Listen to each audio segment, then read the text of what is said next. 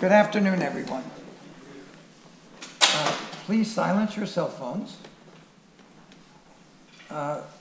We will have a Q&A at the end. Please wait for the handheld microphones because there is a tape recording, a film recording of the whole event. This is a highlight seminar from the Andlinger Center. The next one will be on April 25th. James Liao from UCLA, who will talk on synthetic biology. And after this seminar, we will have a reception in the lobby. It's my pleasure to introduce David Keith, whom I've known for something like 20 years. And I've been spending some of the day with him. And I realized that what he's doing and trying to do and trying to get others interested in doing can be put in terms of a new kind of climate science. Climate science has primarily been in the same spirit as astronomy. You watch, you observe, and then you model. But you don't tickle. You don't change the system on purpose in physical terms. And David has been asking, well, what could you do if you released yourself from that constraint? He's been inventing what I'm calling interventionist climate science. Deliberately insert particles in the stratosphere, for example. In the process, as I was hearing in the conversation today, you affect not only reflectivity, but you create local heating, you affect ozone chemistry, you have effects on cirrus clouds, you might affect the hydrocycle and cyclones, and of course there'll be global cooling. So you have a whole way of asking new questions about the planet. They are typically called geoengineering, but they could as equally be called a new kind of climate science. David is passionate about moving this field forward, as you will hear today. For those of you who don't know David and this new field, I recommend a book by Oliver Morton, out just a year now, called The Planet We Made: How Geoengineering Could Change the World. David is a professor at Harvard. He's the Gordon McKay Professor of Applied Physics, and he's the joint appointment Professor of Public Policy. The first is at the John A. Paulson School of Engineering and Applied Science, and the second at the Harvard Kennedy School. Please welcome David Keith.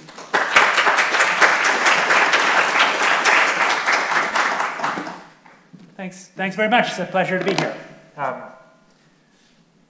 myself set up. So I prepared a talk that's actually, I was originally had it in my head. I was talking to an audience more at GFDL, so I've got lots of technical detail, but I'm going to start and end with some really general things about this topic. And especially with this audience, I'm really happy to get questions or interventions that's dynamic that can work better. So let me start with some of my assumptions or biases, and you can figure out which, or maybe there's not even a sharp distinction. So the central one is that I think of this idea, solar geoengineering, as fundamentally about something that is a supplement, not a substitute to cutting emissions. So in the long run, if you want a stable climate, we have to stop putting CO2 in the air. I think that really is just period. It may or may not be true that it would be useful to do some variant of this thing, and what it is, in fact, is evolving quickly, I believe, as I'll show you, this thing that might further reduce the risks. But if you do it as a supplement to cutting emissions. Sometimes that's a bias. Not everybody has to think that. I don't think you can prove that in the court of science, but I think it's the way I think about it, and I think it's the best way to think about it. I think a lot about the idea that this should be done in a way that is moderate, in the sense that we don't use solar geoengineering as a way to, say, hold global surface temperatures constant. We don't use it to do all the work that needs to be done by cutting emissions, but we use it to reduce rates of change, and we do it temporarily, and we do it in a way that's responsive. I think it's also important to say that it's a supplement, but it's a supplement that enables some outcomes that you can't achieve or can't achieve with certainty by cutting emissions. So partly because of some of the feedbacks, especially carbon cycle feedbacks in the system, we actually don't know for sure what happens if we cut emissions, even if we cut emissions to zero today. And so the combination of emissions cuts and doing solar geoengineering may allow us to achieve with confidence things like, say, keeping under a temperature threshold of 1.5 degrees centigrade, for example, from pre-industrial. Whether or not that's good, or we can debate about. But I think it's a fact that enables some outcomes you can't get to with emissions cuts alone. It appears, and I'm happy to answer questions about it, it may be wrong, but it appears that it is so cheap that money isn't the issue. That it's a risk-to-risk choice. There are a whole series of risks of doing this thing, and again, what the thing is evolving, and part of the point is to actually have a research program to find out more about it. But there are also risks, of course, of just having CO2 in the atmosphere, and the issue is which risk is larger, comparing the risk of having CO2 in the atmosphere with a little bit of solar geoengineering or not. Both are risky, both are uncertain. If you come here thinking I can ever tell you exactly what all the risks of solar geoengineering are, or if you think that we have to know what all the effects are before we do it, then you definitely would vote never to do it, because we certainly will not know all those things.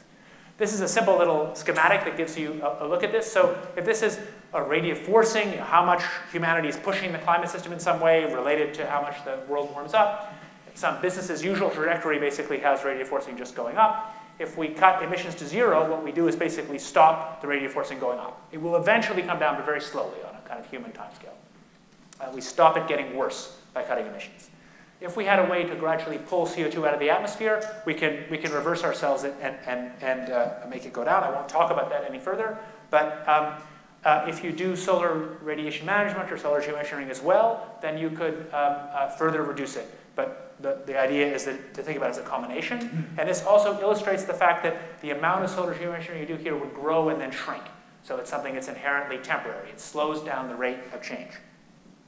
So the last thing to say, which I think is the most important, is it's tempting to leap ahead to ask yourself, would we ever want to do this thing? And obviously, who's we? We is not mostly us in this room. It may be the people who are most affected by climate change, and maybe people who are not born yet. The decision that I think we are making, actually some people in this room, is whether or not we have a serious research program.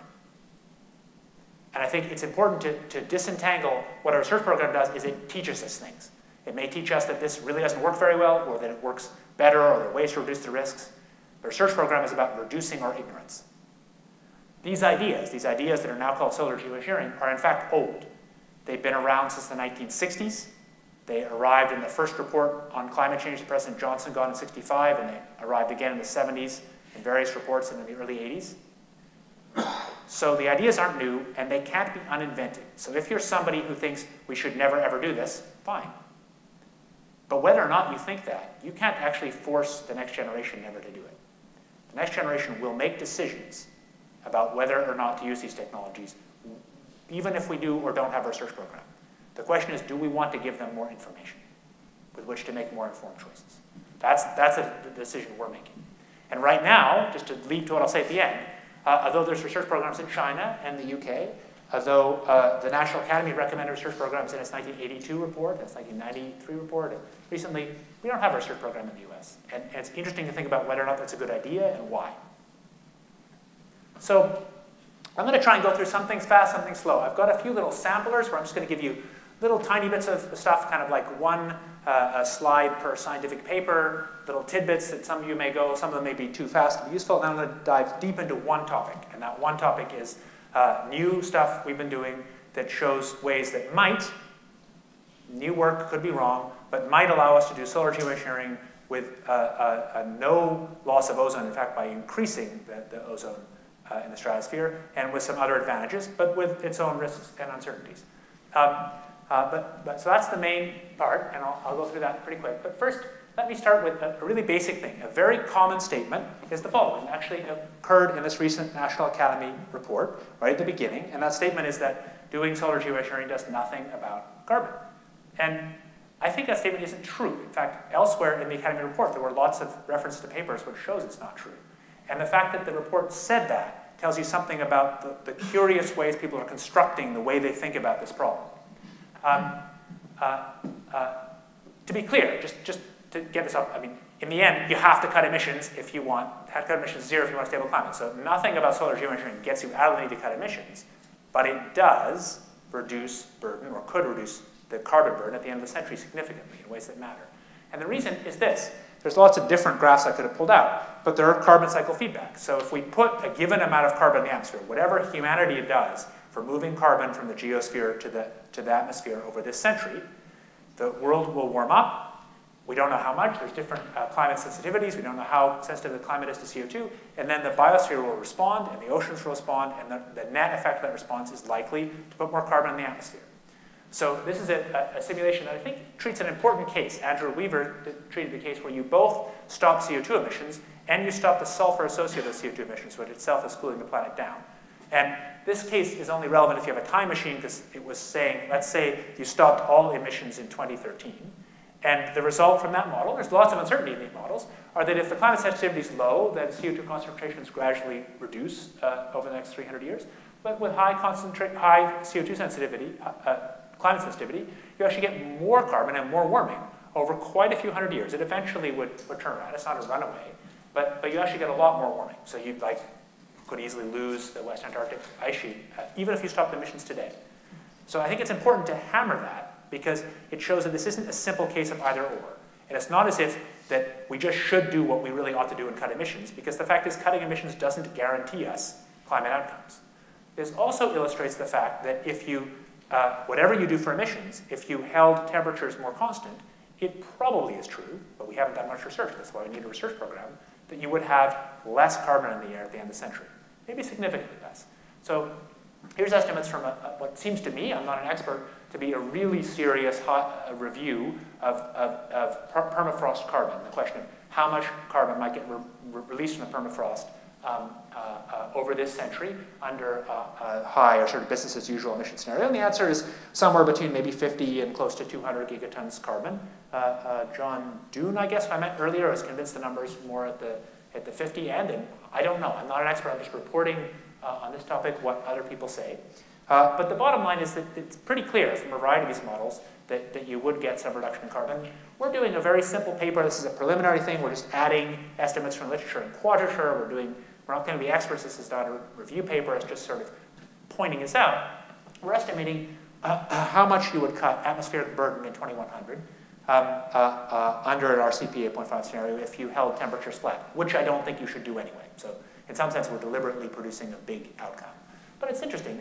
These are pretty big numbers. And there are these energy sector numbers. So there's a whole bunch of papers that show that as the climate warms up, the energy sector actually uses a little more energy for air conditioning, for example, and because power plants work less efficiently. And so that's not that much, but it's a few tens of gigatons. So there is some burden there.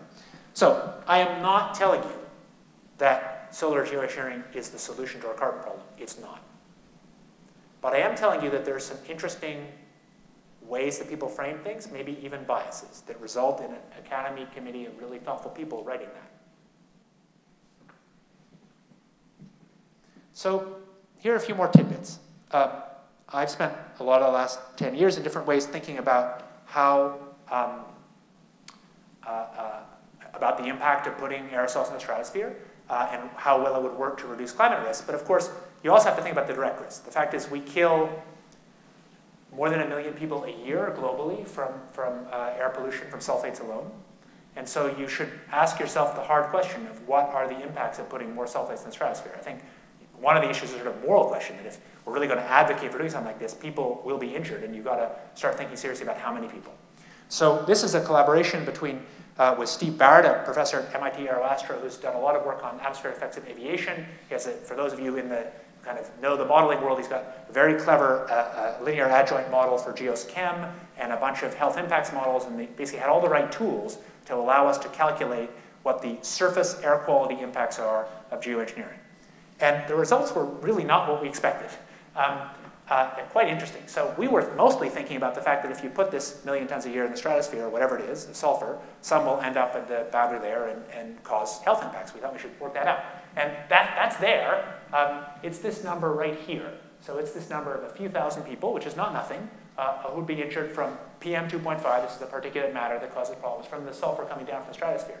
But it turns out there's all sorts of much bigger impacts that we really didn't think about very carefully before we started this. And those impacts are mostly to do with the way we're actually reversing the climate change. So, for example, when you cool the climate down, you turn out to get less tropospheric ozone for a variety of reasons. Principally, you're moving precursors around less. But when you cool it down, you actually change PM 2.5 because of the lifetime of some nitrogen species, basically because of making ammonium nitrate, so it changes the aerosol mass. So we actually make things worse by cooling it down on PM 2.5.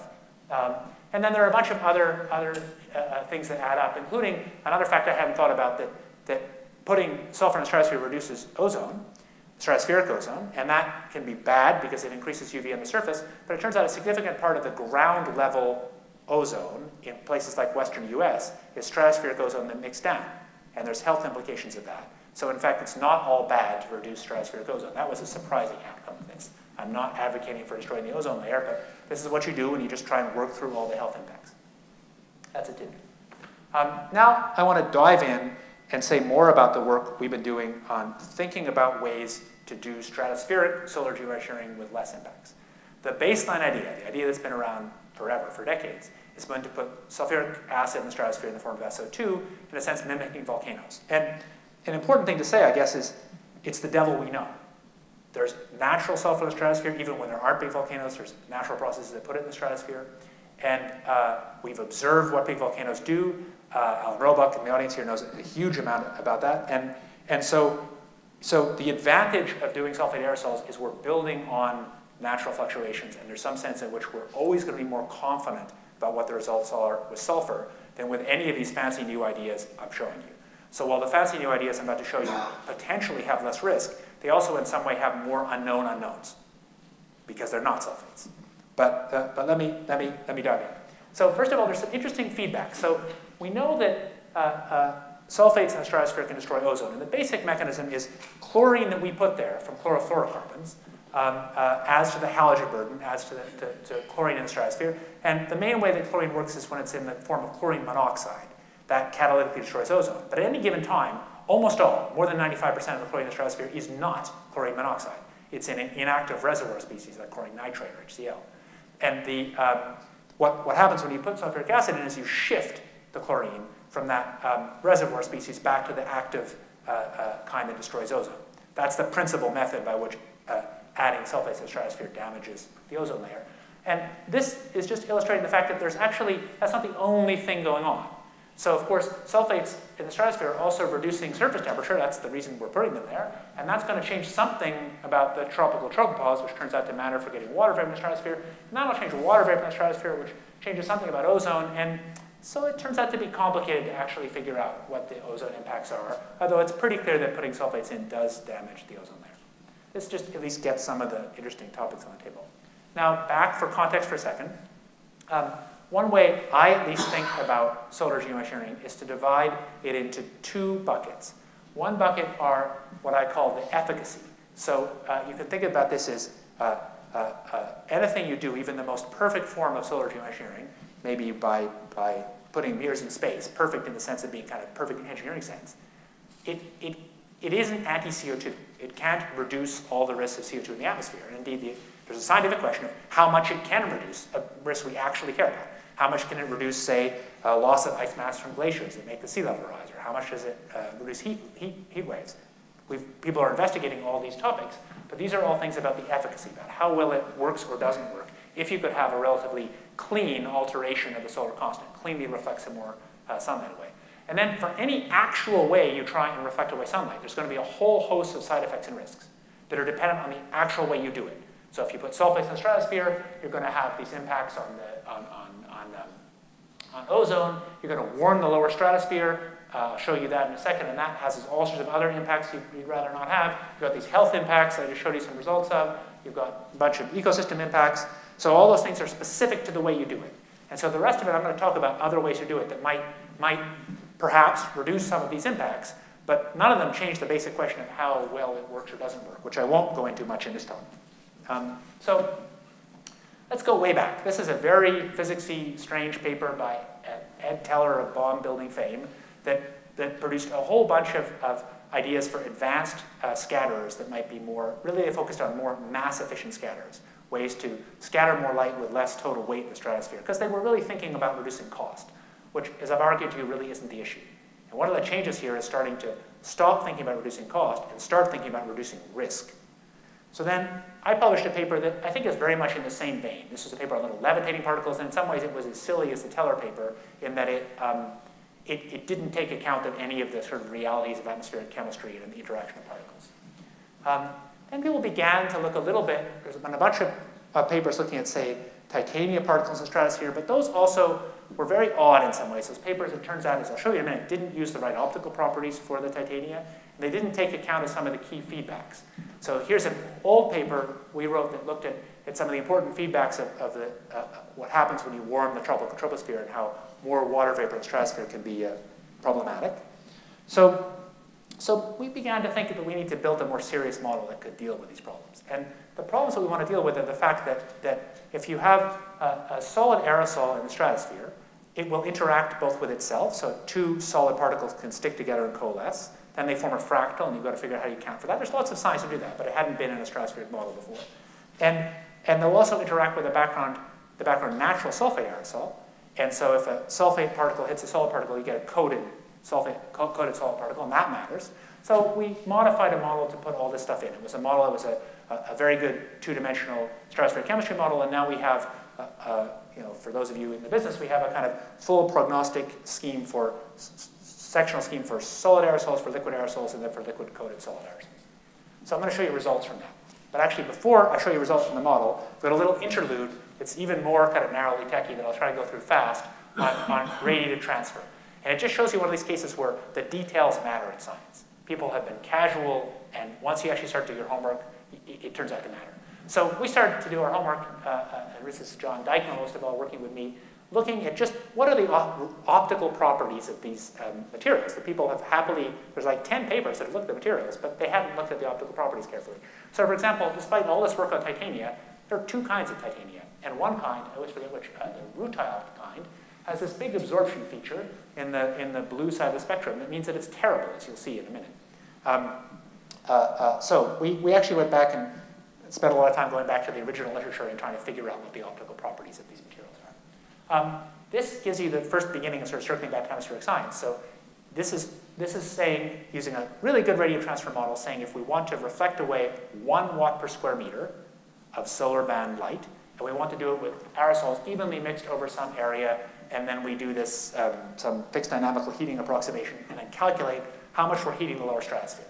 And so these are big numbers. So this is only a watt per square meter of cooling, and we're saying that if you, say, use this kind of titania that's the rutile, you heat up the lower stratosphere by 1.5 degrees, which is a watt. This gives you a look at what's causing the heating, whether it's the long wave or short wave causing the heating. And so you can look at the fact sulfate also heats the lower stratosphere a lot, mostly from long wave absorption. The short wave isn't very important. And some of these other particles do very, very little heating. So we were kind of excited about that. And in particular, the reason calcite's there, you'll see in a minute. Calcite turns out to have another potential advantage, but it also is very good optically, and that's the kind of nice coincidence we've got. I will think it's enough complexity there. So now I'm going to start showing you results of that two-dimensional atmospheric chemistry model that deals with materials.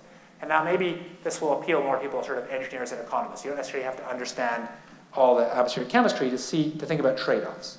So the way I think about trade-offs here, there's lots of dimensions, but I'm going to think about radiative forcing on the x-axis, how much you're cooling the planet, versus ozone loss. So ideally, you might like to have something that allowed you to just manipulate one thing. You'd like to have an engineering way to make radiative forcing and not lose ozone. Or maybe make more ozone. We'll get there in a minute. So this is the standard scheme for adding sulfuric acid. It's slightly different if we add H2O. It doesn't matter. This is the standard SO2 system. Now, this depends on some assumptions about when you do it, because the ozone loss is mediated by chlorine, and we have maybe the most successful global environmental treaty of all time, the Montreal Protocol. It's reducing the amount of chlorine. So if you do the same amount of watts per square meter later in time, this century, you'll get less ozone loss. And this model also has some short-lived species in that tend to exaggerate ozone loss. Actually, we think they're more correct, but we're biased higher than most other models for ozone loss. So first of all, this is 80 nanometer alumina particles. So they're way too small to scatter efficiently, but they make lots of surface area, so they're basically great for destroying ozone and useless for cooling the climate. But it just shows you the model is doing something interesting that we expect. Then we tried different particles, including diamonds and so on. And the bottom line is we can find that these solid particles can have about half the ozone loss and other properties as well. So half the ozone loss and also much less diffuse light scattered down, which turns out to matter, and much less heating of the stratosphere. And so that's sort of where we were about a year ago. And then we began to think about whether the particles could be chemically active as well. And so the insight is that the thing that destroys ozone in the stratosphere are basically 4 acids. So the acids that destroy ozone are basically, first there's 3 acids that are linked to catalytic cycles. Nitric acid, HCl, and bromine, all linked to catalytic cycles, all of which are ozone destroyers. And then H2SO4, sulfuric acid, doesn't directly destroy ozone in that way, but it indirectly links through like this chlorine nitrate mechanism. So we thought, well, what if the particle you were putting in the stratosphere was a base, like calcium carbonate or something like that? So we began to experiment with that. Actually, we have literally experimented. I'll show you a lab experiment in a minute. And we began to build this into the model. And here's the results. That's some of the new chemistry we added to the model. There's a lot of interesting, actually some interesting chemistry here that Frank Koich helped add that we hadn't thought about. So there's a question of acid substitution. So if you first react, say, with chlorine or with nitric, what happens when it hits a sulfuric acid droplet? Does that drive out the nitric or not? So we've done what we think is the right thermodynamic answer, but whether it's the right kinetic answer, whether it's what really happens, I think we just don't know. Maybe I'll just, in the interest of time, skip to some of the key results. This shows you the change in the catalytic cycles that are the central cycles that mediate the amount of ozone in the stratosphere. And this is we're hitting it pretty hard. We're doing the equivalent of 2 watts per square meter of forcing with calcite. And that's 5 million tons or 5.5 million tons of calcite a year in the stratosphere. And the solid lines are the current stratosphere, which is already perturbed. It's got the chlorine in it, for example. And the dashed lines are when we do the calcite injection. And the big effect basically is we're removing a lot of nitric acid and the associated NOx from the lower stratosphere. And that really changes the chemistry in profound ways. I would say this is something this is a big perturbation that you would definitely not want to do casually. And the net result is we increase ozone significantly. We increase column ozone by quite a few percent and increase it at all seasons. This shows you the trade-off. Oh, sorry, that's overprinted. That's the name of the paper, but somehow it's got up there. So we've switched signs because different authors have different sign conventions about radiative forcing. It's the same number as before. So this is 2 watts per square meter of cooling radiative forcing. And with the calcite, and there's various sensitivity tests up there. But with the calcite, we can increase ozone by a few percent at the same time as having a few watts per square meter radiative forcing. So that's an example of a way that we might have to reduce the risks of solar geoengineering. Might because this is paper 1 and it might be wrong. All sorts of reasons it might be wrong. I think what this really illustrates is that if there was a real research effort, new things would come up.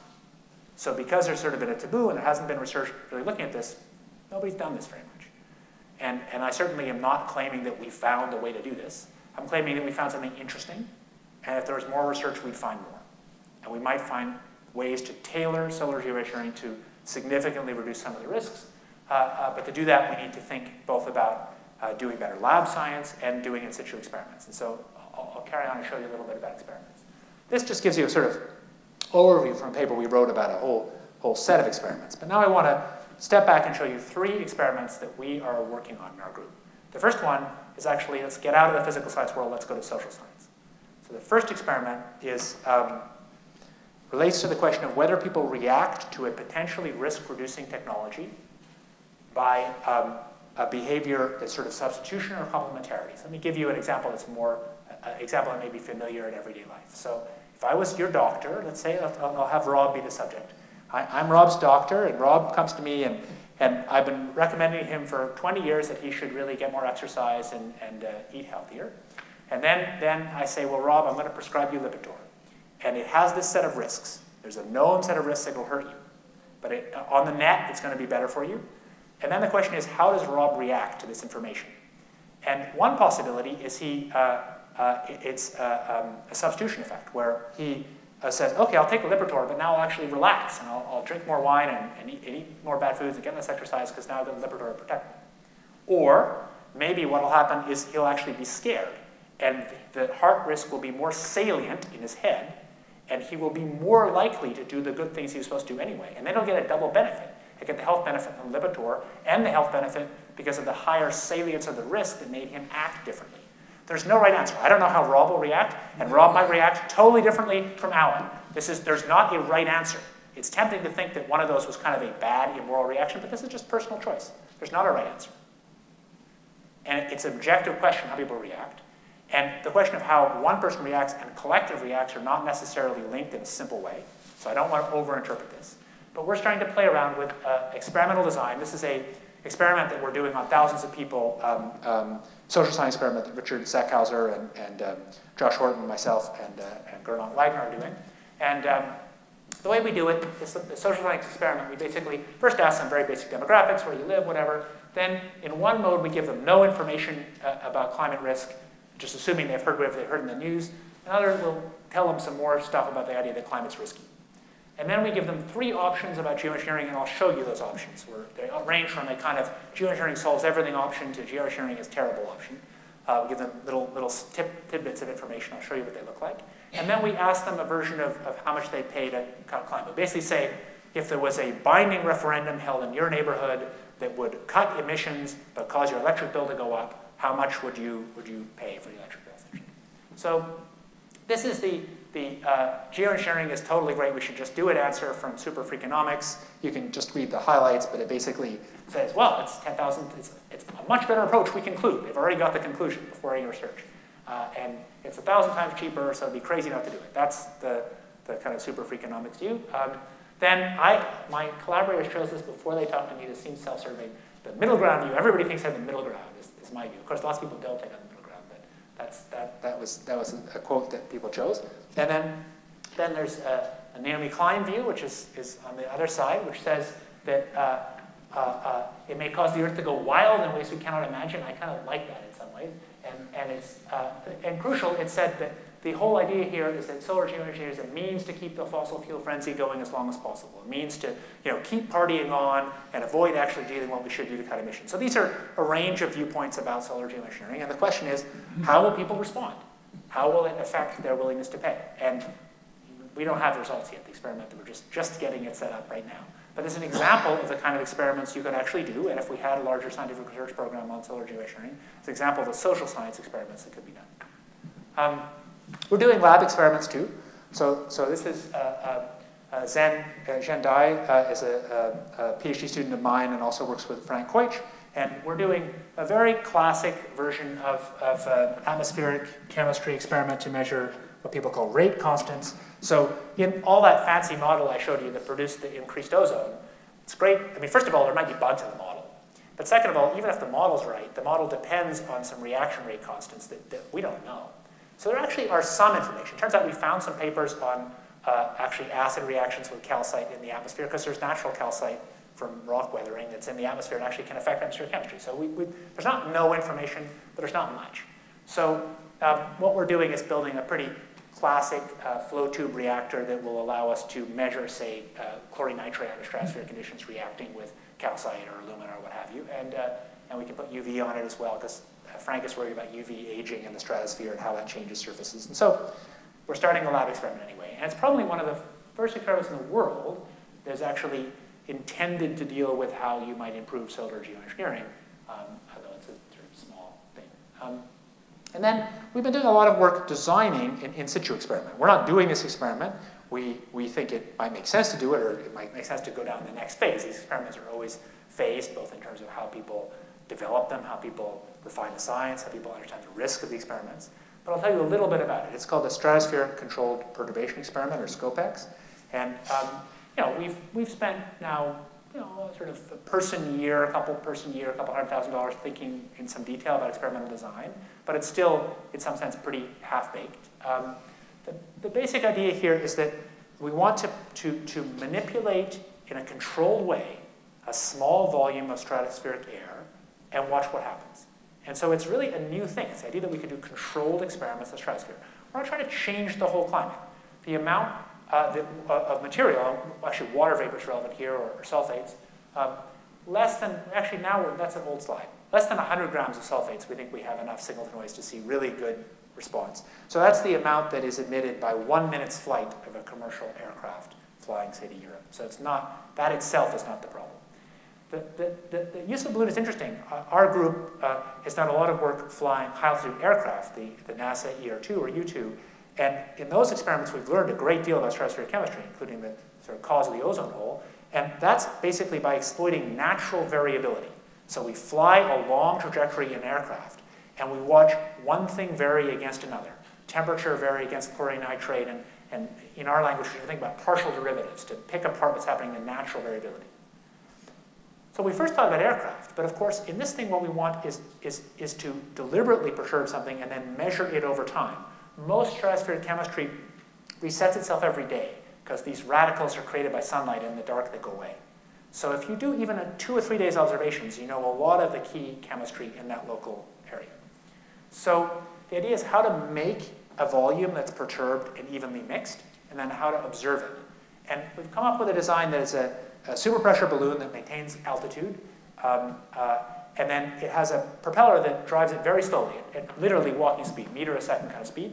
And the propeller serves two functions. It allows us to maneuver around the perturbed area, but actually we didn't think about this in the beginning. The propeller is crucial in making some mixed air into which we can introduce a perturbation, say water vapor or calcite particles or what have you, because you need something well mixed, and then you can fly back and forth through it over a couple days. So this is an evolving idea. Lots about this already is changing. We're going to go back this summer and think harder about how to do a simpler experiment than this. But this is an example of one of the kinds of experiments that you could do that would not answer all questions about solar geoengineering. That obviously can't be done, but would reduce some of the uncertainties about, say, how stratospheric chemistry would respond to putting sulfates in or putting calcite or one of these other things in. Maybe I'll a few more tidbits, and then I want to get more of a conversation going about whether we should have a research program and why we do or we don't. Just one tidbit is people have pretty much assumed that you just put sulfates in one place, and we haven't adjusted very much. And so we began to think now, this is some early work, and there's later work now that Ben Kravitz, Doug McMartin, a few others are doing. We really can look at how you could use feedback to adjust the effect. And the key idea here, I think, is that this is not an open loop thing. We don't have to model exactly what the impacts of 1 million tons a year of sulfates are. We have to figure out how we would use feedback to kind of close the loop and understand what would happen in an evolving system in the face of noise and uncertainty. And so in various ways, we're playing with that. We've actually done things like we've deliberately built a feedback loop around a climate model and tuned it up for one model, then used it on a different model to understand how having the wrong model changes things. And it's clear that these feedback processes in some sense work. There's lots of work to do in understanding what the measurement noise is and what you're measuring and what the feedback parameters are. But this just gives you some look at it. One other paper that I was sort of excited about gets at the question of one of the assumptions. There are various ways humanity might use solar geoengineering. Obviously, one answer is not to use it at all. But one idea about how to use it is we use it primarily in the case of an emergency, or basically we use it if the climate sensitivity is very high. We use it if we find out that the climate is very reactive to CO2. And so an obvious question is since most of the work that's been done on understanding the climate response to solar geoengineering has been on models that have average climate sensitivity, the question is the sensitivity of models that have very high climate sensitivity systematically different? And so there's no easy answer to that question at all, but we used something called a perturbed climate model ensemble, something called climateprediction.net, which has essentially an ensemble of climate models that have slightly different physics, that have a range of climate sensitivities, and we ran hundreds of different versions of this geoengineering experiment, and then asked ourselves, is the response different in an interesting way in the high sensitivity models from the low sensitivity models? And the answer is no, it's really proportionate. That doesn't prove that's true, but it was true in the first time we looked at it in climateprediction.net. So now I want to pause and turn a little bit to think about why we should have a research program. And first I want to maybe focus on what I think are the two most serious reasons to at least think hard about doing solar geoengineering. So one is the sheer impact of surface temperature. So there's been a great deal of econometric work, social science, trying to understand how just increase in temperature affect people. And the work is pretty stunning. It may actually be that the direct temperature effect of climate change is as big as all the other effects combined in economic terms. And these are also very regressive effects. They hit poor people the most. And this is not just true in distant lands, but it's true in New York City. So it's some really beautiful work. One of my colleagues has been looking at New York City schools and the test performance of students as a function of hot days.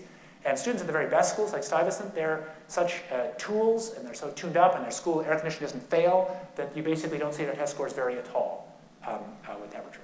But over the whole New York City school system, you see pretty big effects. And it's interesting because in economic terms, they're sort of wealth effects. Because if you believe that education is useful and gives people higher income over their lives, and that there's some essentially wealth you built up from education, it turns out that the business of reducing people's test scores and number of school attendance days also is pretty profound. You can also go back to, there's lab data, there's lots of US Air Force data showing people's ability to do cognitive tasks as a function of wet bulb temperature, and it falls off pretty quickly. So people really don't learn as well and function as well when it gets hot. And of course, lots of the world doesn't have air conditioning. So I think there is, I'd say, increasingly strong evidence that extreme temperatures are in fact one of the most basic and important impacts of climate change. That's not to say it's the only one, but I think sometimes we've lost sight of that. We've been talking about all the things that aren't temperature, but in fact, temperature is a big one. And it's one of the things we're most sure solar geoengineering can deal with. And so to me, that's one of the reasons to take solar geoengineering seriously. Because there actually are people living now who will live over the next half century whose lives will be impacted by warming substantially. And if there is a way that we could significantly reduce the risk for them, and it looks like there is, we should at least do the research in a serious way. So that's one of my sort of strongest cases for thinking about it. The other one is sea level rise. And yeah, that's a glacier up in the Quadacha wilderness. Actually, on my honeymoon, my wife and I spent 2 weeks in big wilderness, and we were up on top of the glacier for a lot of that time, and that's just a crevasse. Big enough to jump, like we jumped over one end of it. It's not that big.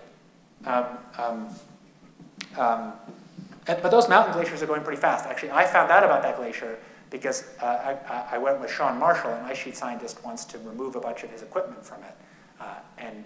And those glaciers will go pretty quickly. Oops, going in the wrong direction. So some of you may know about this paper that was published last week. Pollard and, no. Conto, yes, thank you. And it was one of the really interesting papers, one of the first papers that in a pretty credible model seems to show that the West Antarctic ice sheet can really contribute a lot to sea level rise. But there's several details there. I mean, there's lots of neat things they did, like using an ensemble and constraining it to 2 different historical periods. But you may have missed one thing, and that is that the mechanism by which this model destabilizes the West Antarctic ice sheet is principally, the new mechanism is surface melting, which breaks up I'm tired of using my words, breaks up the floating ice shelves that then allows the deglaciation. And so it's very unclear, I'd say, how much solar geoengineering does or doesn't help reduce sea level. There's an interesting paper by Cecilia Bitz and collaborators at the University of Washington. I'm getting tired of losing names. And they found in their model that solar geo didn't do much for West Antarctica. And the reason is they used a model that assumed, which most people have assumed, that the main impact on West Antarctica was sea surface temperatures, or sea temperatures. And they used sulfates in the stratosphere, which changed the vertical heating in the stratosphere, which changed the location of the southern winds a bit. And so it actually didn't help. And that may be true. And it also may be something where say, the calcite or something that wasn't sulfates that didn't heat the stratosphere would be better, or not. You need a research program to find out.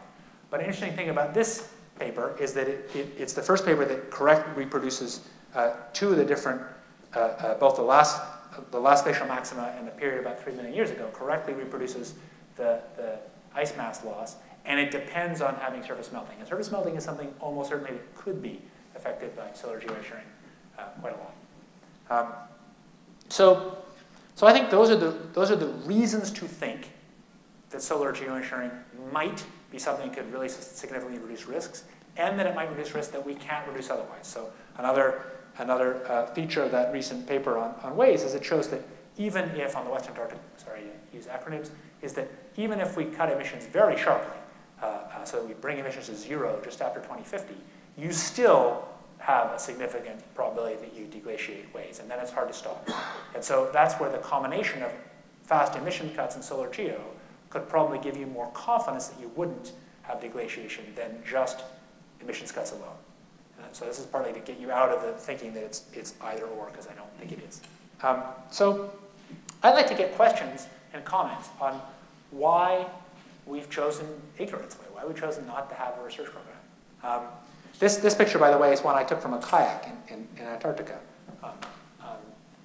And let me show you, before I start, one quote from the old National Academy. Of course, there's a recent Academy panel that says there should be a research program. But it's important to say the Academy has said several times that we should look at this, long ago. And yet, persistently, there's been effectively a decision not to do it. And I want to get a view about why. Thanks. Please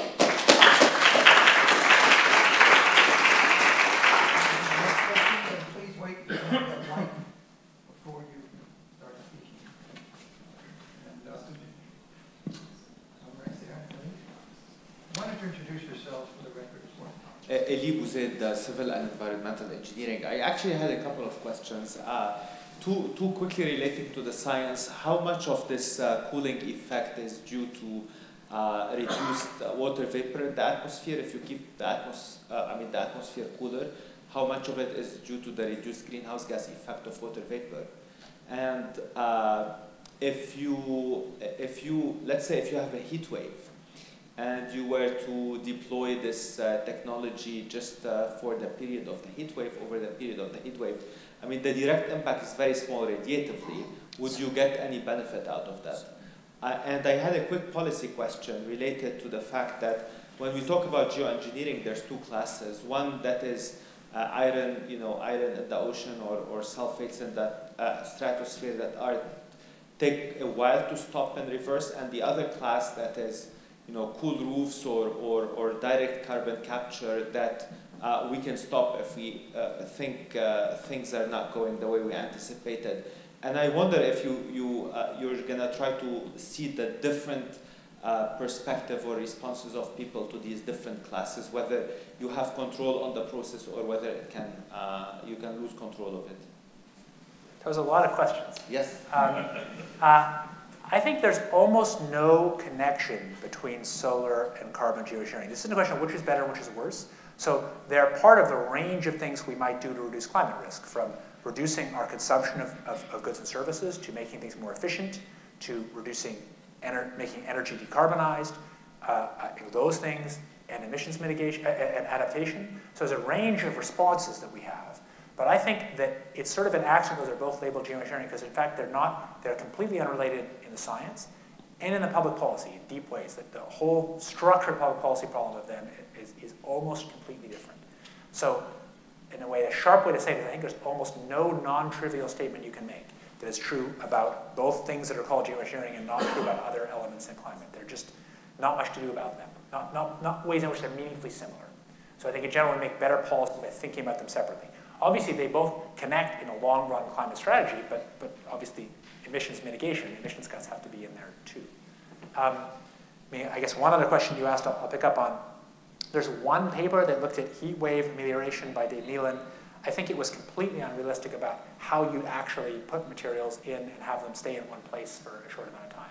The whole leverage that we have in the stratosphere is that materials stay there for a couple of years, and so you can get this nice, even global radiative forcing with a relatively small amount of material. It's not absolute, a lot of material, but the sense in which it's relative is, we're now putting about 50 million tons a year of sulfur in the lower atmosphere. That's what's killing people. And so we're talking here about putting 1 million tons a year or so in if you with sulfur, if you do it efficiently. And so in that sense, it's relatively small. Whereas I think if you want to block a heat wave, you've got to put a much higher amount of radiative forcing in one place, and this is in a moving atmosphere. So I had trouble thinking about how that could actually work. I basically don't take it seriously, but maybe I haven't thought about it enough. Those are two of your questions? Oh, yeah, well, so the climate response to maybe I'm not sure the question. So the climate response involves all sorts of feedbacks.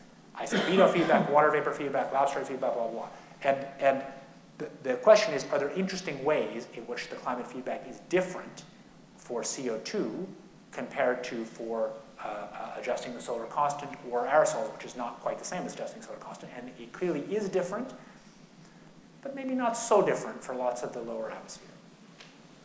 Let's take a couple more questions. So I had a question. So under what circumstances do you think we should not even test geoengineering methods? So the reason I'm asking this is, for example, the fission reactors are, if you do the math, more people die from coal than they do die from any sort of fission explosions and so forth. If you do mathematical analysis, it's all great. It's not even but close. People, don't really react in that way. And for example, like the Twin Towers, the majority of the people outside of US think US did it to invade Iraq or whatever. And when you do a test of this type, people will maybe make up things about US is just going to change the climate and they don't want to reduce CO2 and so forth.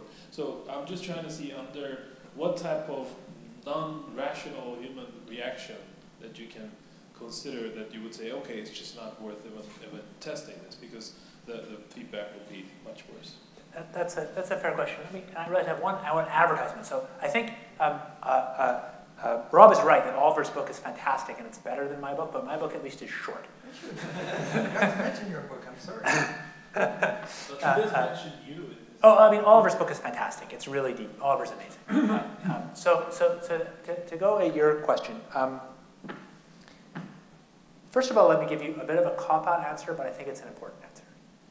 It's not our job in the academy to solve all these problems. This is a democracy.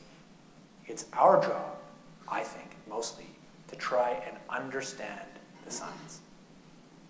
And I think there's been a tendency in the geoengineering community to try and do the whole problem, to try and not only learn what the science is, but think through what the right public policy answer is. But this isn't a scientific priesthood. We don't make the decisions, and I don't think we should. I really believe the thing it says on the National Academy Einstein statue, that if you have the privilege to do what a lot of us do, sitting and getting paid to just research stuff that's interesting, you should just tell all you know. And ultimately, the questions of what we do here are not questions that some group of people who happen to be atmospheric scientists should be deciding. So the question, these hard questions about to what extent there's this substitution versus complementarity, that we shouldn't prejudge that and say we won't talk about solar geo or we'll make decisions about it based on our assumptions about that. That's sort of profoundly undemocratic. So that's an important part of my view. I think we really can get carried away in trying to prejudge all those answers, and there really is a benefit to finding out more facts before we prejudge them. But I guess let me sort of pick at what you said in a couple other ways, kind of going halfway to what you said, because I do think about it, of course, even though I said I shouldn't. One answer is I think it's really important these experiments be transparent and international as much as possible. Because I think there are dangers of kind of arms race-like configurations, and I think transparency and openness helps to reduce those, though it doesn't eliminate the possibility. I think that it's tempting, especially in a powerful room of people in America, to think that America's the actor here. But we've recently actually had a student who's worked a lot in the developing world, spent a lot of time in the Philippines interviewing people about solar geoengineering, including people who are active in the policy process there. And it was really stunning. I mean, a lot of people said, we'd really like to be involved, and actually now they're talking about actually funding us to work. So there's a tendency to think of the people who are the poor world that suffer the most as passive actors here, and they're not. And I think it's actually unlikely the US would be the lead implementer of these technologies. But for experiments, I think I don't have a simple answer. I think the only thing we've thought about it doing our experiment is we would try and be as open as possible about it, explaining why we're doing it and how it's funded and how the results are transmitted. I think you're assuming implicitly in your question one set of responses. I think that is one set we'll get, but you'll get other responses too. It's really unguessable. Okay, question here. Please identify yourself. Hi, Professor Keith. I'm a freshman undergraduate student, and I'm actually doing a research on your work and also other people's work on the topic of geoengineering for my writing seminar class. After reading your book and also Clive Hamilton's critics on geoengineering, I noticed that there's a main critic towards geoengineering that once it gains momentum in research, it would never stop, that it would just go to deployment eventually, and it's really difficult to control that. So how would you address that issue? Very good question. It's a great question. So I think you've got to think about why. So people think about these things as socio-technical feedbacks or lock-in. I think there are specific reasons where we think lock-in is more powerful and less. And you've got to separate out two different versions of it inevitably goes to it. I mean, one answer is that geoengineering actually provides a lot of benefits, and once you learn more, you find out about the benefits, then you decide to do it. That's not a bad thing. But another reason that would be a bad thing is that some group of people exaggerate the benefits, understate the risks, and for their own self-interest promote it in a way that makes it happen when in a sense it shouldn't. And the most obvious cases, the cases we're really familiar of big socio-technical lock-in, involve large amounts of money and hardware. And one interesting thing about this, of course, is it's so cheap, it's not clear that applies very much. So, or at least not directly. So you might be worried, and Naomi Klein worries a lot, and so does Clive Hamilton, with some justice, that there will be kind of a geoengineering industry, solar geoengineering industry. But it's important to think about that a little bit, because the cost is so small, and there's no business model. This seems a very unlikely place to get kind of classic socio-technical lock-in in that narrow sense. One way to think about it is, I've worked a little bit with Dave Whalen. He was on a high-level committee that I was on, and he's a National Academy of Engineering member, and he's a top guy at Boeing. And I haven't talked with Dave about this, I'm just hypothesizing, but I imagine if Dave kind of said this should be a business for Boeing. I'm not saying he did this, I'm just sort of imagining. Actually presenting this to the Boeing board, he'd say, well, if the biggest this business is going to cost just the sheer lofting materials, $1 billion or $2 billion a year, that if we capture maybe 30% of that, that's like less than $1 billion that we make. That's actually tiny for Boeing. And what's the risk of this? Well, it could destroy our company because of liability risks. And what's the way to make profit? Not obvious. It's kind of a generic cost plus government operation, probably. There's not an obvious way you extract money from people for putting materials in the air. So it's a pretty weird business. I think the larger topic that is more of a concern is that fossil fuel interests that would like to oppose mitigation will push geoengineering. And I think that is a concern. Maybe I should stop there. Yes, it's a concern. But on the other hand, no matter what, we have to deal with those interests as we cut emissions. It's not clear that this makes it that much worse. They're skittish, by the way, the oil and gas world, because they think they could get, they seem to be derailing action. You need the microphone. You can't be heard. You're right, I didn't say that. Go ahead, Barry. Okay. In a sense, we've been doing a geoengineering experiment since the beginning of the Industrial Revolution. And the problem with it is that we've been putting carbon dioxide into the atmosphere in reasonably large concentrations. Yep. And the damn stuff lasts for a very long time. It's got a very tenuous half-life. If you're going to do geoengineering of a more benign sort, it would seem to me that one of the things that needs to be emphasized, at least, in the discussion, is the lifetime of the thing that is going to cause the changes. Yes. Because if it's also going to stick up there for 200 or 300 years, and you've made a mistake, that's clearly going to be critically dangerous. Yes. So that's one of my comments. And the other one that worries me on the basis of many of the things you've said is that I don't see world politics, which can't even agree on climate change with carbon dioxide, thinking sensibly and in a coherent manner about what we really want with the geoengineering tricks we're going to try and play. If you're trying to grow peaches in Siberia, you might welcome global warming. Well, the Canadians may feel a lot better off, but it's not going to be good for the guys in the Philippines. And whether that's just a question of what I call just global warming, which is what the mean temperature is, or whether it's a manipulation of the fluid mechanics of the atmosphere and the oceans, which seems to me to be another thing that one has to worry about when trying to decide on what to do. I just don't know how to separate those and how to get people to think coherently about them. We don't even know what the clouds are made of. I was reading an article before coming here that suggested we got the ratio of ice to water in the clouds wrong, and that had a significant change in the effect on global warming. So I'm sorry, I've done again. I've talked too much instead of... No, it was good. No, it wasn't too much. It was good comments and questions. So let me pick up the last one first, which was, I think, about uncertainty.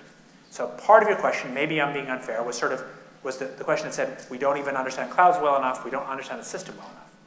And the answer is, of course, we don't understand the system as well as we'd like to. We can't predict very well how much it will change with CO2. There's big error bars. If we were sitting around the world 500 years ago and we had civilization that all ran on nuclear power or solar power, and we found cheap coal, we said, oh, maybe we should do this cheap coal and then geoengineer our way out of it, then your question would be really relevant. But we're not there. We have CO2 in the air. And we face this risk-to-risk choice. We don't know exactly how risky the CO2 in the air is.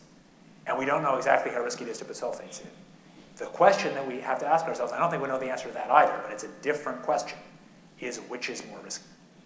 Is it having 2 watts per square meter of CO2 and minus half a watt or 1 watt of sulfur in the stratosphere more or less risky than just having 2 watts of CO2? And in many ways, those risks are correlated. So a bunch of those have to do with the large-scale climate response, things that Isaac Held and people are experts on. And to the extent that they're correlated, then you can simply say having less radio forcing would be good. To the extent that they're not correlated or there's a new risk, then you can't say it. Exactly. Well, no, it is in this case. Yeah, remember, I'm talking about the uncertainty structure being correlated. That is, if we're uncertain about the CO2 impact, if there was only one knob, and we didn't know the CO2 impact, but we are pretty sure that less CO2 impact would be good. And so if CO2 and radio forcing were the same thing, then even if you didn't know all the feedbacks, you'd be sure that you'd rather have less CO2, less radio forcing. It's not one knob. They really are different things, and so we can't be sure that solar geoengineering would be good, but it is not sufficient to just say it's uncertain. Because the reductio ad absurdum of that is if it's so uncertain we can't do anything, then we would have no reason to cut CO2 emissions. The reason to cut CO2 emissions is we know something about it. I want to ask a question of the group, because David asked toward the end, why, it was a rhetorical question, but it wasn't. No, I'd like to hear. Why aren't we proceeding with geoengineering research? Can someone either speaking on behalf of themselves, I don't think we should, and here's why, or speculating about the process, want to say something? And maybe, because I had a conversation with Denise Mauser, I'll let me clarify a little bit, but I'd really like to hear people's answers. So, yes, there are papers getting published. There has been and is small amounts of US government funding, but there's no program. That is, there's no program that says, here's an organized research program, apply in. And a significant amount of the funding has actually been private philanthropic funding. So money's come to me that's funded people like Phil Rash and Ian Keller and others from Bill Gates. It's all public. It's philanthropic money. It's not for profit. But I don't think that's the right answer. Does anybody want to take David's question up? Let me give that first and then Alan. Introduce yourself, please. Thank you for the talk. My name is Julio Herrera. I'm a grad student in environmental engineering, and I want to comment precisely on this topic. I agree with you in the sense that we need to do more research in order to be able to take educated actions based on, for geoengineering. But I wonder to what degree, too, you say, we separate ourselves as researchers from prescribing a given decision based on the work that we do. But I wonder, do we really separate ourselves as researchers? Do our beliefs or opinions not inform in certain ways the projects that we pursue? Or if it's not ourselves as researchers, the funding agencies? And the example I'm thinking of is nuclear fission research that, while there was also a line of research that could have been pursued through the reactions of thorium, we pursued uranium because it was also beneficial for nuclear weapons. So that's an example, I think, of how, general beliefs of how research should be pursued was influenced by, already prescribed notions, if that makes any sense. For sure. We're all humans. We all bring opinions and biases, and we all are also, for scientists, we're also voters. So there's no question. Be unequivocal. I would vote for a high carbon tax. I would vote for real restrictions on CO2 emissions. Very happy. No question. So I have opinions. But I think what I am questioning is the sense that may not be fair that some of the atmospheric science and science policy community has effectively said that because of the concerns about the so-called moral hazard, the sense that people will not react correctly to this information about solar geoengineering, that we shouldn't know more. That's, I think, a different thing, and I think worrisome, because it's not their job to make that decision. Alan Roebuck. Hi, my name is Alan Roebuck. I'm from Rutgers. I do geoengineering research, and I have grants from National Science Foundation to do it. So it is possible to get funding through the normal channels. One of the things we do is this geoengineering model and comparison project, where many climate modeling groups around the world have volunteered to do climate model simulations. GFDL hasn't yet, but most of the others have, and so that's money going to geoengineering research that people are contributing through the funds that they have. But there hasn't been a national research program. I think part of the answer is that Seth Borenstein is part of the answer, because he interviewed John Holdren, the President's science advisor, when he first took office, and said, what do you think about climate change? And through this long interview, John Holdren said, well, what do you think about geoengineering? He said, well, we've got to look at everything. And Seth Borenstein wrote the article as if the President's science advisor is in favor of geoengineering rather than in favor of geoengineering research. And it sort of became radioactive. They didn't want to make it look like they'd given up on mitigation. I think that may be part of the answer. This National Academy report a year ago did recommend research, and I haven't seen a national program yet, but I think part of the problem also is, where's the money going to come from? Is it going to just be reorganizing existing money? Is there going to actually be any new money? But it's intimately part of climate modeling research, and so it's going on. If you want to actually do outdoor experiments, that's going to cost a lot more than running another computer model. So that's a bigger chunk of money. I know people that have tried to get money to do some outdoor experiments and haven't been successful yet. At the AGU meeting, Ed Dunley, who was the staffer for this National Academy report, I asked him, so where's the research program that was recommended? He said, stay tuned. So maybe there was something going on. I asked my NSF program manager yesterday, do you know anything about a national research program? He said, it's above my pay grade, I don't know. But I said, maybe if the National Global Change Research Program is, with the different agencies, is planning something, I don't know. Anyway, that's my 2 cents. Okay. Is there another question? Otherwise, let's thank our speaker for a wonderful talk.